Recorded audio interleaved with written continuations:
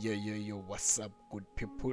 We back again with another tutorial. This is your boy AMD's tutorial. In today's tutorial, I'm gonna show you how to reset AMD Radeon software into a default.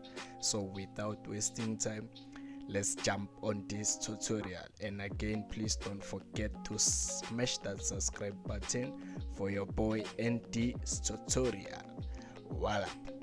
So first of all, you right click your mouse, you see it says AMD Radeon software. You open it, and let's say, okay, let me make an EG for you. You go to a live streaming and you do your settings. Let me push this one so that you can understand what I'm talking about. You turn this one, you see we do our settings, and you don't know how to reset into a default.